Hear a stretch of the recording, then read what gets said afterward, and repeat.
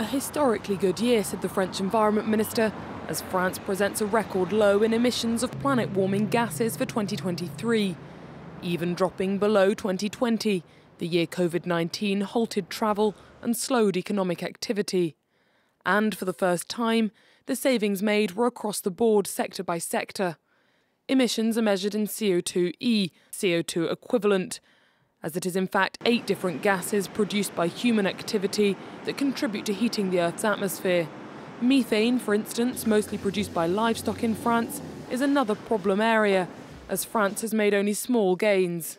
But France's nearly 5% overall cut between 2022 and 2023 puts the country on the right track for its short-term target, as the minister pointed out.